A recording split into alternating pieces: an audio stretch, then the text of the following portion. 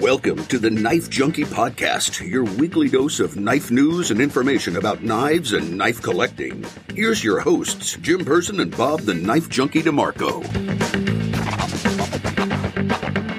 Well, hello, Knife Junkie, and welcome to episode number 135 of the Knife Junkie podcast. I'm Jim Person. And I'm Bob DeMarco. Welcome to the show. Welcome to the Knife Junkie podcast. It is the place for knife newbies and knife junkies to learn all about knives and knife collecting. A busy midweek supplemental episode this week, Bob. Again, we talk about this all the time. It never ceases to amaze how much stuff there is to talk about. So kind of a quick look ahead of what's coming up. You got into something over the weekend, some knife making, Pikal style knife. Looking forward to having a conversation about that. Also, definitely want to talk about the Knife Town Hall show and sale coming up this weekend. We've got some more guests to announce. Several stories in knife life news we want to talk about. And of course, Bob's State of the Collection, where he's going to talk about the new 4Max Scout that he got from JimiSlash and the huge, I don't know if I can pronounce this, Chebrukov Bear. Chebrukov, okay, all right. Yeah, Chebrukov Bear. Okay, from the pass around group that you're going to do a little audio review on. So a lot of stuff, man, a lot of stuff. Yeah. And then at the very end, I want to talk. This isn't a necessarily a first tool segment because there's not much research to do on this topic, but I want to talk about Pikal style knives a little bit and how my mind has turned a bit since a recent interview we did. You're just going to leave that hanging out there like that. Yes, exactly. Well, that's a little bit of business craft there, or TV craft. The mystery and the intrigue to make people want to stay till the end. Yeah. All right. Episode 135, again, full of good, hopeful, useful information for you. And if it is, we hope that you'll do us a favor and give us a like, a thumbs up, whatever podcast player app you are using. And also share with a friend if you have a knife maker friend, a knife lover friend, anybody that is into knives and you think would enjoy the Knife Junkie podcast. We would certainly appreciate the favor of you sharing the link, and hopefully that they'll become subscribers. It's just a great way to show some love to the show. Give us a rating, give us a review, but more importantly, subscribe, whether that be the audio podcast or the video, where we also put the podcast up. And Bob, I know we hadn't planned to talk about this, but I do want to mention this. We've kind of improved, I guess, the weekend interview shows, the podcast. We're now doing those on video so that when we post the Sunday interviews on YouTube, it'll actually be a video instead of what they call the audiogram, a static picture with a little waveform going. So those are going to be going on video, and our patrons will get early access 3 days early. We'll be posting those on Fridays for our patrons, whereas the Sunday interview show will go up on Sunday. So a couple of changes there. Yep. And if you've ever seen Thursday Night Knives, you know Jim is a video pioneer for us here at the Knife Junkie podcast. And he suggested, let's start, we use this platform to do Thursday Night Knives every week. And it's great. Why not just start doing this with the interviews? And people would have a chance to actually show something that they're talking about during the interview. And I think it's an improvement too, though, there might be a reason why we don't record these supplementals. Maybe people don't want to see what we look like on Sunday mornings. I think that's an excellent reason. I know I don't want people to see what I look like on Sunday mornings. But yeah, we do the recordings of these supplementals, as we've mentioned, I think once or twice before, kind of letting the little secret out that we do the Sunday recordings for our Wednesday show. But yeah, keep a lookout for that. We've got a couple of great interviews coming up in the can that are already in that new video style that'll be coming out on the YouTube channel. That's TheKnifeJunkie.com/YouTube. Speaking about video and Thursday Night Knives, and of course, Knife Town Hall, which we've done several of. It's going to be kind of a regular monthly kind of thing where we try to do a special Knife Town Hall once a month or so.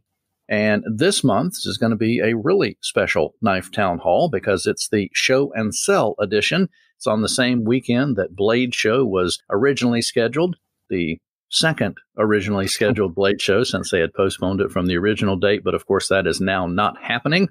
And we decided that we wanted to try to bring, knife makers together, give them an opportunity to show off their wares.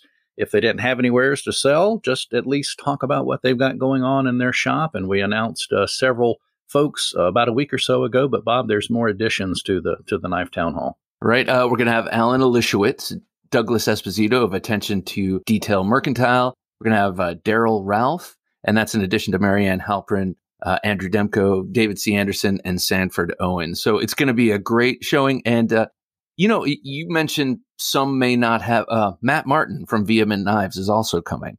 And I think I neglected to put him on the list there, Jim. But, he suggested he might not have any stock at that time. And that has a lot to do with how different knife makers, different small outfits and custom outfits produce. Sometimes some makers have books and they're working on custom orders, and other makers make small batches or one-offs and sell them as they make them. So, but a number of knife makers got back to me and said, I'm not going to have anything to sell. I'd still like to show up. And then a couple of those had to drop out anyway. But, the point of this is to meet the knife maker and to have a chance to talk to them. And in this case, definitely to be able to snap something up that they may have made in preparation for Blade Show. Right. Well, we're calling it show and sell. So, definitely show and sell, or just show up and talk and have a chance to have viewers get to know you a little bit better, because the beauty of the Thursday Night Knives and the Town Hall platform, of course, as you know, if you've watched, and if you haven't, we allow folks to actually join in the show with their webcam or their smartphone video. They can just come right on, show off one of the maker's knives, maybe ask a question or two, that kind of thing, get some interaction with the knife makers and manufacturers. So that's to me more of the more beneficial part of the show. I mean, a sale would be nice, but hey, getting to know the maker is the benefit there. Yeah, it's like the way you just described it. It reminds me of modern day AM call-in radio in a way. We're going to talk about knives today. Call into this number, and then people get to voice that. But this is less about voicing your opinion. It's more about asking questions and just meeting them, talking with them, meeting them, throwing them a compliment, whatever it is. That's usually what I end up doing because I'm right. Because you love everybody, man. It's all great.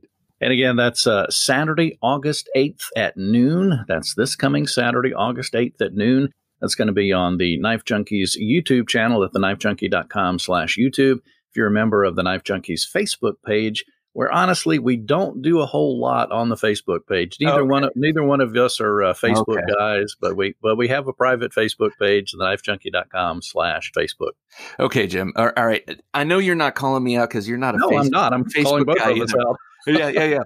Okay. But here's something I heard recently. I can't remember where I heard it, but it had to do with these on Capitol Hill. There's some stuff going on with all the big social media companies, and I can't pretend to know exactly what it's all about because I haven't really been following it. But I have heard that of all of the big social media outlets, Facebook is the one right now who seems to be the most interested in staying out of everyone's business. So it sort of reinvigorated my interest in Facebook. I know that pretty much every knife maker and successful knife community is doing a whole lot on Facebook. It's a great place, I guess, to have a community. And my bandwidth, hey, there's a little bit of a pun there, but my bandwidth is limited and as all of ours is. And I just have to shift a little bit of it over to Facebook, and I'm going to, because I think it could be a great place to forge more of a community with all y'all.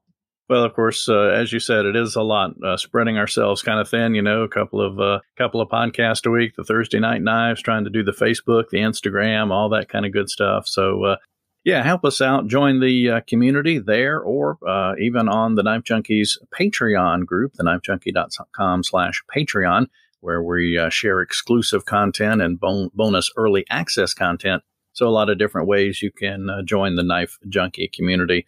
But again, the Knife Town Hall coming up this Saturday, August 8th at noon, live on YouTube and live on the Knife Junkie's Facebook page. And Bob, just one more thing. Yeah. I want to ask another favor of our listeners and our viewers. We have the ability to stream Thursday Night Knives and these Knife Town Halls on another channel. So I'd love to get some feedback from folks. Where would you like to watch? I know some folks do a lot of watching on Twitch. Is that popular? Would someone, or a lot of folks like to see the Knife Junkie on Twitch? We actually have a Twitch channel. We haven't done anything with it yet. Are you more inclined to watch on Twitter, / Periscope? Where would you like to see the Knife Junkies town halls, Thursday night lives, those kind of things? Because we have a third channel we can actually broadcast to. So give us a call, 724-466-4487, 724-466-4487. Just give us some feedback on what might be helpful for you. Another place to watch. You're listening to the Knife Junkie podcast. And now here's the Knife Junkie with the Knife Life News. All right, back on the Knife Junkie podcast, episode number 135, our Knife Life News segment, where Bob dives into some of the top stories going on in the knife world. And huge, as capitalized here in my show notes, Bob, huge new folder in the Poltergeist Works Phenomena Series. Yeah, Poltergeist Works, and Jacob, Jacob W. From Poland, whose last name I don't even pretend to pronounce, is always making cool stuff. And he seems to come up over and over on this show. And I think it's because I just need to get a Poltergeist Works knife eventually. I love his designs. And he's been doing a lot of stuff with real steel. But in his own line of Poltergeist Works knives, he just came out with, or has just developed, I should say, the third knife in his Phenomena series. And it is, it's a knife I would love to have, because it's got a 4.5-inch drop point blade. It's got a beautiful blade, but 4.5 inches. And it is bigger than the Cold Steel 4Max, which we'll be talking about a little bit later. 1/2 inch longer than the 4Max. And to me, that's just love right there. And bigger is better. Yes, it's got an S35 VN blade and a gorgeously sculpted and lined handle. Lined, I mean, the lines of it are beautiful. And then it's got the signature hardware they look like chainring bolts basically on the back and the front. The pivot and the hardware that holds it together at the pommel. It's got an opening disc. I think it's triangular shaped, but it's something that sits atop the blade, and it just looks robust as hell. And it's light at 8.8 ounces. It's light because this sucker is big and it's all metal. So Jacob went to great lengths to sort of relieve some of the weight with the pocketing and the titanium. And a very interesting thing about this one is, and he's being very secretive about this, but he figured out a way to add the stainless steel lock bar insert without any hardware. Maybe it's like a dovetail or something, but I don't know. That's speculation. It just looks like a really phenomenal knife. The Phenomena 3, 4.5. I got it. Did you see what I did there? I did. Yeah. So you don't get a whole lot of scale in the picture that we're looking at on Knife News, which we'll have a link in the show notes at TheKnifeJunkie.com/135, TheKnifeJunkie.com/135. Again, just don't get that scale in the picture. But no, you don't. But an interesting thing, Jim, is as soon as I saw it, I was like, "Ooh, that's a big one."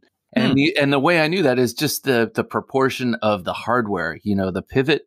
He uses that pivot every time, and that hardware at the pommel. It's the same piece, and he uses it in all of the knives, and so it looks proportionally larger on the smaller knives. So when I saw it on this, I was like, "Ooh, that looks cool." All right.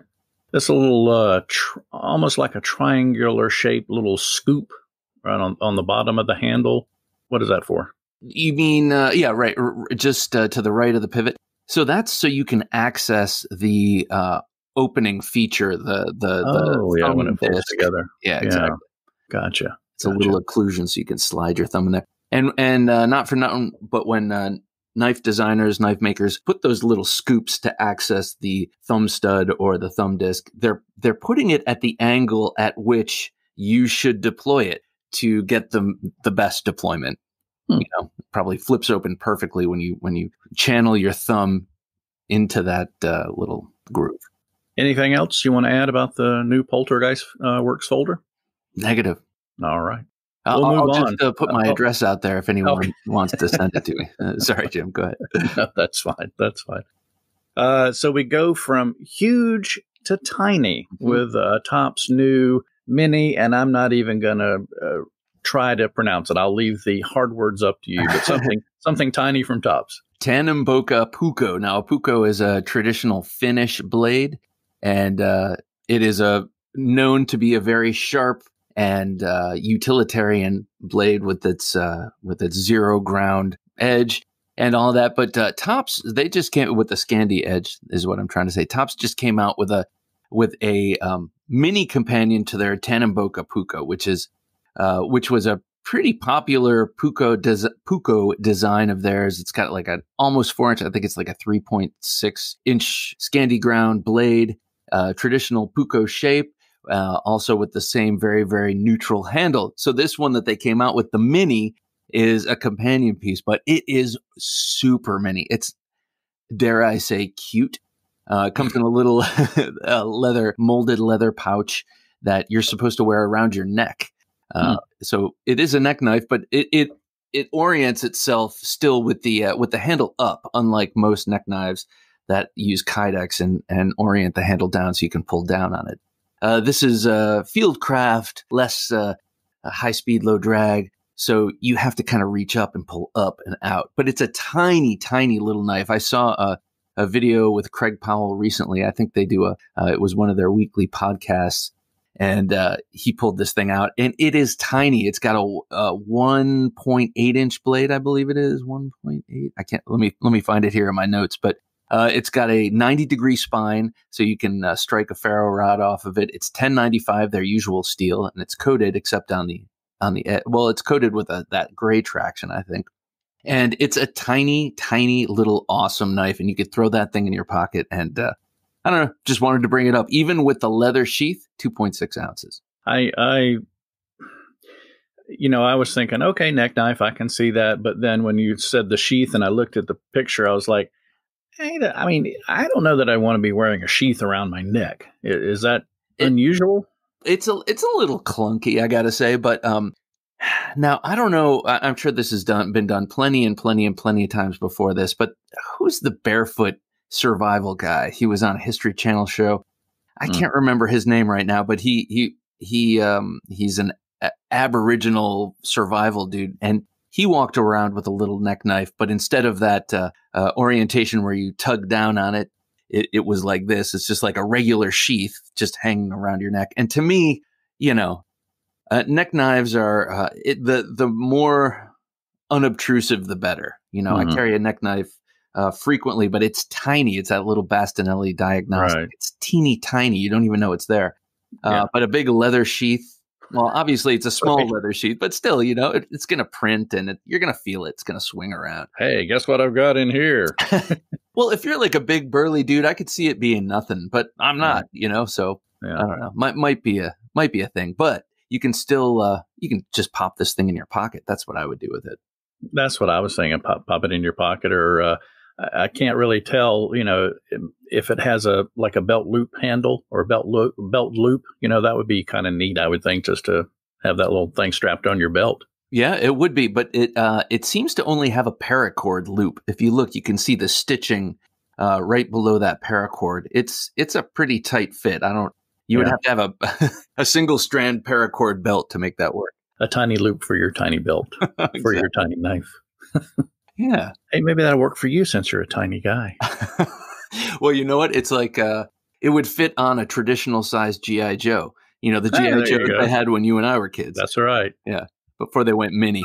Go off on a side tangent. I had 7 or 8 G.I. Joes with, Jeeps and all kind of things. And I remember playing with them one winter day on the outside, and it snowed. I left them out and it snowed. And then, several days went by and I, didn't get them. And I guess dogs came and took them or animals took them or whatever. So I lost a lot of my G.I. Joe collection and I wish I had them back because I'd have a lot of money there. Yeah, you could buy some knives with that. You could push your eBay forward a bit with that, man. That's right. That's right. My brother and I just blew them up in the woods, I think. Oh, okay. Is that with the hand grenade that he got from his school teacher or whatever? The bus driver, yeah. Yeah, bus driver, yeah. If you hadn't listened to that podcast, go back in the archives on TheKnifeJunkie.com and hear the Knife Junkies podcast with his brother. and learn about that hand grenade story, as well as some other knife cutting stories as well. All right, Bob, show notes. I go from huge to tiny to fancy. To fancy. So, okay, this is the new CRKT. CRKT has been last 2 years. I think it started with the Shock, the XOC, the Shock, a knife on which they introduced their deadbolt lock, which is a pivot-based lock with 2 pins that go through the tang. The Shock is a $750 CRKT, which is a shock to the system if you're used to the $30 CRKT, which is more run of the mill for them. So they've been producing a number of limited edition knives, which everyone has been clamoring for a long time, because let's face it, CRKT works with some really great designers to make some really great designs in some very cheap iterations. And so with these limited editions, they've been doing all of that except making them very nice with nice materials, that kind of thing. So the newest one they have is designed by Dew Hara, and it's produced by Lion Steel, Italy, which is pretty cool. It's called the Heron. So this is it's CRKT, American company, Dew Hara, designer, and then Italian manufacturer. It's M390 blade steel. It's 3.4 inches long. It's pretty light at 5.9 ounces. But the real interesting thing about this is the design. You see it, you look at it. It's a dagger, but it's a dagger that's missing a huge chunk of steel out of the middle. So it's a framed blade, if you will. And then it's got this handle that, to me, it's very heavily milled and designed, and it looks like a retro illustration of like a rocket ship or something. That's just my sort of. It looks like something Buck Rogers might carry.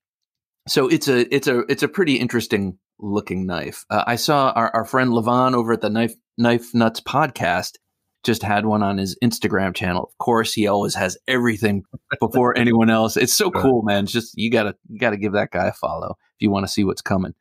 So this knife is I do not know the cost of this knife yet, but it's a very premium release, and it's very limited release, and looks like it's going to be out in, I guess, looking at the date, it's out already. You can get it now.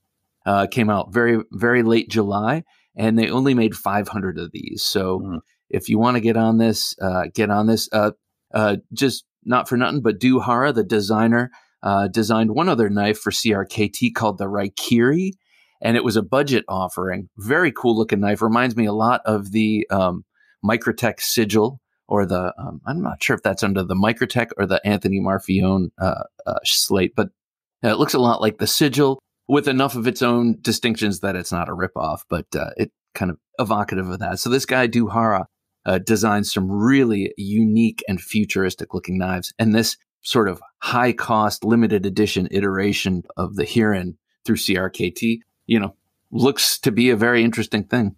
Well, CRKT website has it manufacturer suggested retail price of $250, and looks like at the time of our recording that it is still available. But as you said, only 500 of them. You never know with that limited quantity whether they'll be here or not. So if that futuristic kind of design intrigues you and you like it, you may want to go ahead and jump on that and check that out. Yeah, and it looks like it's a liner lock, not using that deadbolt, which I just wanted to say that because I mentioned the deadbolt earlier on their limited edition thing. So. Okay. And Jim, actually, before we leave Life Knife News, there was one other knife I wanted to mention that I did not mention to you in the show notes. So if I could just mention it here, Michael Zieba, who's a Polish-American maker, immigrant maker. He lives in Greenpoint, Brooklyn, right near where I used to live. Not for nothing. I just think it's cool. I wish I knew he was there when I lived there, but I didn't. Anyway, so he's got some amazing folding designs. He came into the industry for making chef's knives, and chef's knives are extremely difficult to make. And he's got a jewelry background, I believe. So he makes these magnificent knives, and then he went into magnificent chef's knives, and then he goes into folders, and folders are all awesome. Our good friend Alex has one. really some incredible attention to the detail and sculpture of these things. Anyway, he just licensed design to MKM. That's Maniago Knife Makers. It's a consortium of knife makers in Maniago, Italy, which is just the knife town in Italy. A lot of manufacturers there, and companies that bolster the industry there. So Maniago Knife Makers just took on Michael Zieba, so you can get his MS3, which is a very popular Michael Zieba design. It's that very thin, slender flipper. Mm-hmm. They're going to be selling that with beautiful carbon fiber. You can get it either in a drop point flipper, or you can get it in a dagger-shaped blade flipper, and they add an extra quillion on top to make it look, more like a dagger. Mm-hmm. So I just wanted to mention that because I know that Michael Zieba is a much sought-after maker, but his knives can be pricey and hard to find, and so coming out in this sort of small production scenario is very cool. It's got about a 3-inch blade. It'll have some sweet carbon fiber, and so there it is. Just wanted to mention that. Right. And what is it about this knife, Bob? And we'll of course have links to all these knives we talk about in the show notes at TheKnifeJunkie.com/135, TheKnifeJunkie.com/135. What is about this knife that you like? It's just a long, slender knife, looks like to me. I got to be honest with you, Jim. There's not much that I do like. It's carbon fiber, and I'm not crazy about the design or the size, but I am crazy about the maker, Michael Zieba. I mean, his work is tremendous, and he's someone I think that kind of deserves to be seen more and more. And this is it's a great little EDC blade, and it checks a lot of boxes for a lot of people. It's not personal to my taste, but other knives of his, other folders and kitchen knives of his really are. So I'm excited to see his work going a little more mainstream, but with MKM, these very, very skilled Italian knife makers. Gotcha. Well, you had mentioned back when you were talking about the CRKT design, and I didn't get a chance to mention it at that point, about having a Levon from the Knife Nuts podcast carrying that. And of course, we interviewed him. If you want to hear that interview that Bob did with Levon, that's at TheKnifeJunkie.com/128, TheKnifeJunkie.com/128. And now that we're caught up with Knife Life news, let's hear more of the Knife Junkie podcast. All right, back on the Knife Junkie podcast, dare I say, Bob's favorite time, because he gets to talk about his knives, man. And first up, interview with JimiSlash. And when you did that, you guys were talking about the new 4Max, or the 4Max Scout. And JimiSlash said, "You don't have one? Let me get you one to take a look at." And you've got it now. It's great guy and unbelievable gesture. This 4Max Scout is amazing. Okay, so I've never had a 4Max. If you've been living in a cold and dark place, the 4Max is a 4-inch version of the AD10, or at least when Andrew Demko designed it, that's what he was looking to do. The AD10 is a 3.6-inch blade, I believe, drop point, very, very beefy. He wanted to up that to, this is all in his personal shop a while back, his custom shop. He wanted to up that to a 4-inch blade, and to do that, he had to curve the handle and make some changes. And so the 4Max was born. And then Cold Steel took it on, 5 years back. They made some in Italy, they made some in America, and then they came out with the Scout. And the reason they came out with the Scout is those Italian and American made 4Maxes are $300 and $400. But, Cold Steel earned their bones with guys like me who don't necessarily buy every knife at $400. So they decided, why not make the 4Max Scout in a scaled down version, not in size, but in materials like they did with the SR1. Hence the scaled down price too. Exactly. So it's got so it's the 4Max in every way, except the handles instead of G10 are FRN. Same with the backspacer. A nicely stippled FRN, by the way. FRN, by the way, I think I remember. Fiberglass reinforced nylon. Right, exactly. Right. And very, very well.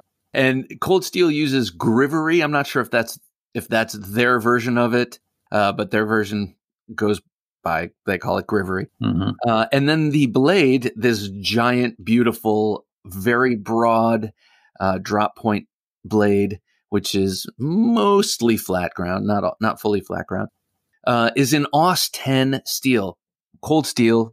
Even when they use the cheesiest, lowest grade steel, really, really knows how to heat treat their blades. They were using AUS 8 for a long time. AUS 8A is a Japanese ingot steel. It's stainless, very nicely stainless, gets very, very sharp, but doesn't hold the edge for very long. And, Cold Steel about 4 years back started changing all their steels out, getting rid of the AUS 8 and replacing it with S35EN and XHP steel. And just recently, they started using AUS 10 in their budget blades. Now, AUS 10, it sounds like AUS 8, but apparently from a lot of the testers you can find online, because I haven't done any of this testing, AUS 10 is a considerable step up from AUS 8A. A stands for annealed. So they do the same thing with this AUS 10, but it is way more robust. And when I say the same thing, I mean they heat treat it, in such a way that they get the absolute most out of this. Gotcha. Well, maybe we can. You can write a note on your hand like you do to remind yourself to get me a picture of that knife, as well as the next one we'll talk about that we can put in the show notes that as you're listening to this podcast, you can find at TheKnifeJunkie.com/135, TheKnifeJunkie.com/135. We'll try to get a picture of the 4Max Scout to add to the show notes.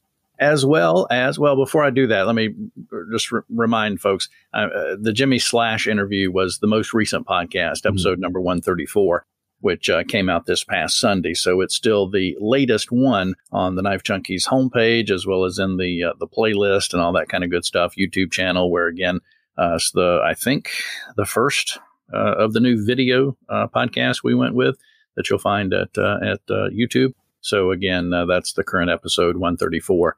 Featuring YouTube's JimiSlash. All right. The next knife we'll try to get a picture from Bob to put in the show notes as well. I'll try Chebrukov Bear. Yeah. Okay. All right. I think it's just like how it looks. Chebrukov. Yeah.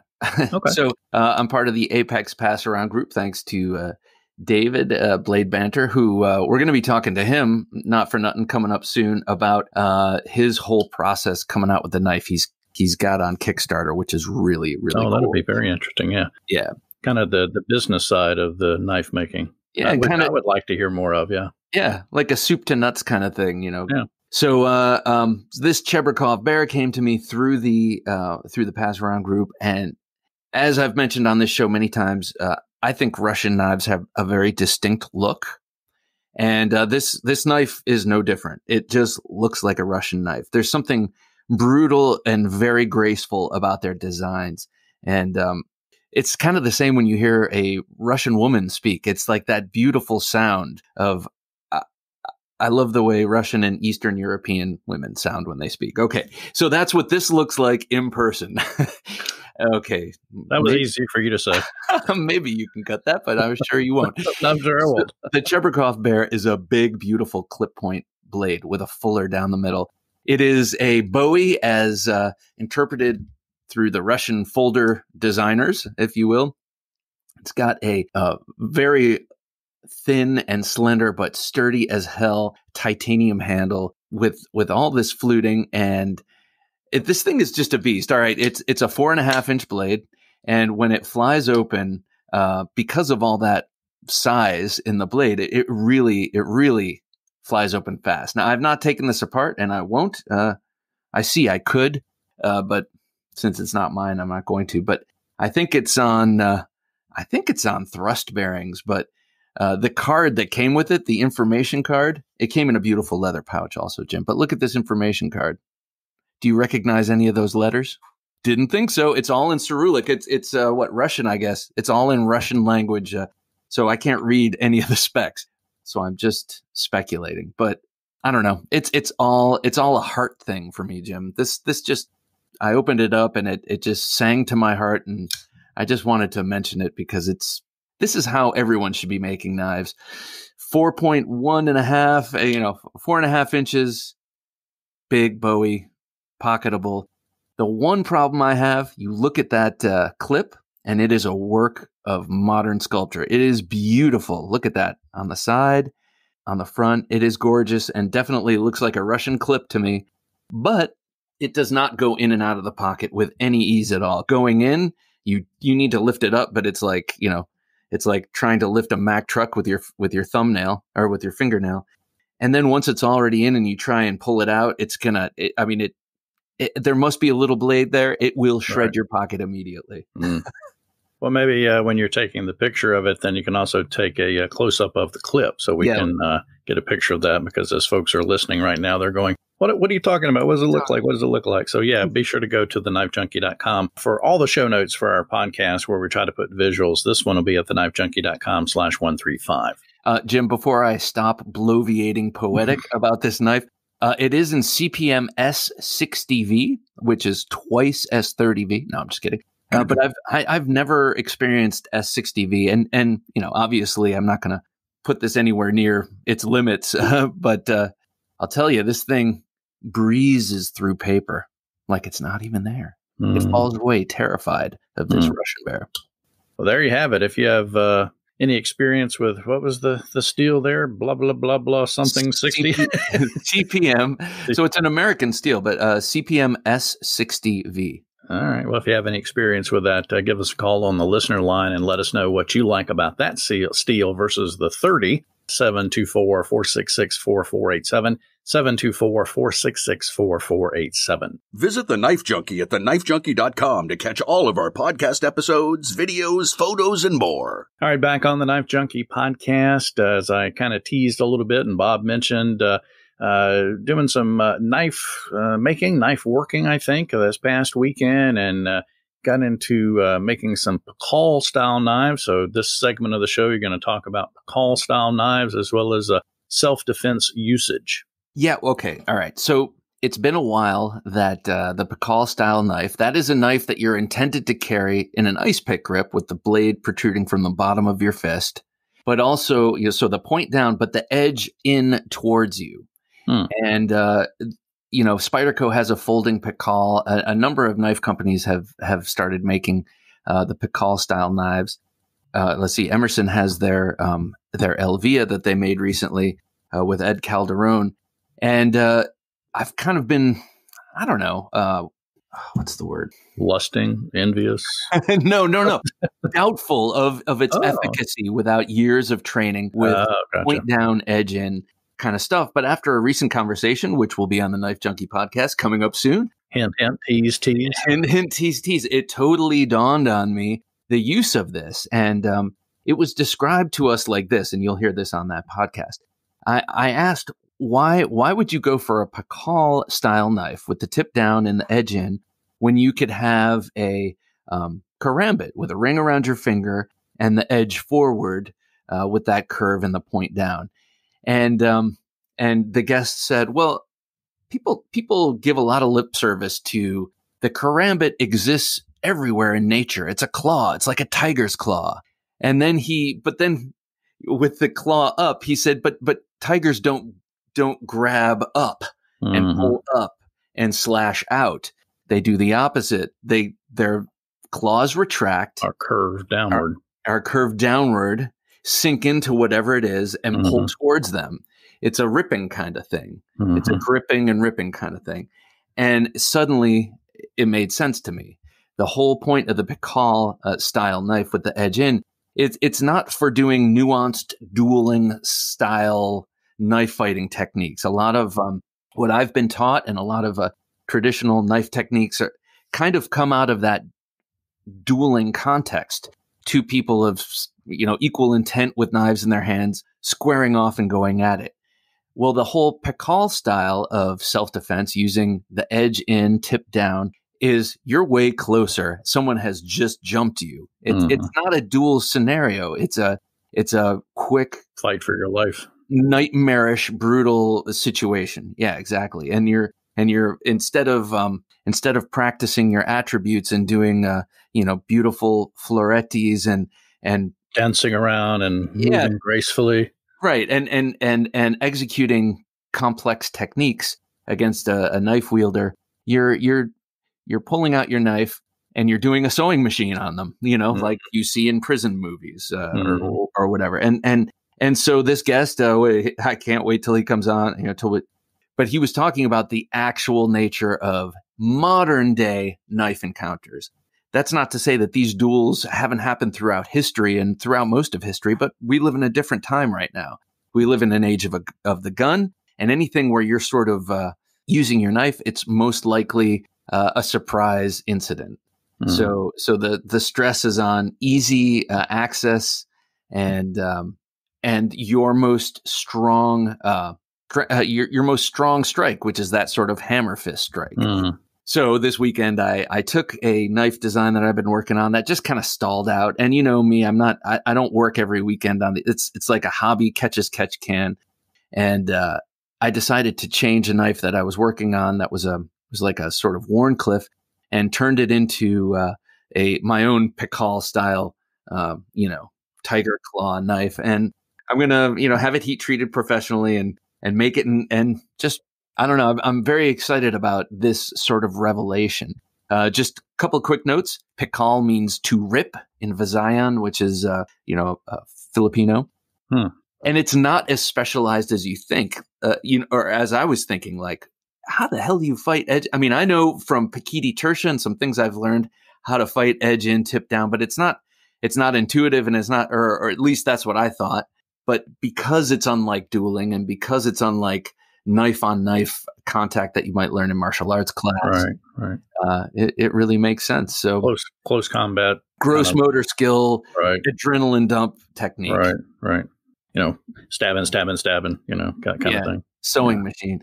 So anyway, I am not a violent individual, and I don't get into knife fights, but it has always captured my imagination. And in doing so, it feels like a useful interest. In case, God forbid, that ever happens, it's interesting and good that I have that interest.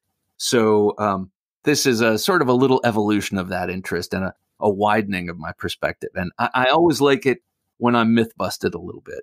Yeah. Interesting. All right. Well, it'd be interesting to hear from folks out there, listeners. Do you have any experience with, Pikal style knives or, knife fighting or self-defense training and that kind of thing? And, have you used them? What's your thoughts? Did Bob, turn your thinking around a little bit and kind of give you a little bit of education too, as he had his aha moment? Give us a call at the listener line, 724-466-4487, or you can shoot Bob an email at bob@theknifejunkie.com. But as we say all the time, it's much better if you would leave us a call on the listener line, leave us a message. That way we can actually hear your voice and we can share your voice on the podcast, 724-466-4487. All right, Bob, buddy, about running out of time here on this podcast. Any final thoughts about the knives in your collection, or the Pikal style knives you're working on, or anything else we've talked about or not talked about? No, the only incoming excitement is my altered and modified Spidey Chef that is coming. I should probably have it. I will have it by the time you're listening to this. I should have it in hand. Mike Emler took it and did some things to it, and I can't wait to see it. Well, of course, if you're listening as the podcast is coming out on Wednesday night, don't forget to join us on Thursday Night Knives tomorrow night. If you're a member of the Knife Junkie Patreon group at theknifejunkie.com/Patreon, you'll, of course, have early access to this podcast on Tuesday. So Thursday is 2 days away from you, Patreon members. So thanks for being a member, and thanks for your support. And next Sunday on this interview episode of the podcast, we're going to Bob's going to talk to Sanford Owen from Monterey Bay Knives. Sanford Owen, Monterey Bay Knives. That'll be coming up this coming Sunday on the interview show on TheKnifeJunkie.com. All right, so for the Knife Junkie himself, Mr. Bob DeMarco, I'm Jim the Knife Newbie over here saying thanks for joining us on episode number 135 of the Knife Junkie Podcast. Thanks for listening to the Knife Junkie Podcast. If you enjoyed the show, please rate and review at reviewthepodcast.com. For show notes for today's episode, additional resources, and to listen to past episodes, visit our website, TheKnifeJunkie.com. You can also watch our latest videos on YouTube at TheKnifeJunkie.com/YouTube. Check out some great knife photos on TheKnifeJunkie.com/Instagram, and join our Facebook group at TheKnifeJunkie.com/Facebook. And if you have a question or comment, email them to bob@TheKnifeJunkie.com or call our 24/7 listener line at 724-466-4487, and you may hear your comment or question answered on an upcoming episode of the Knife Junkie podcast.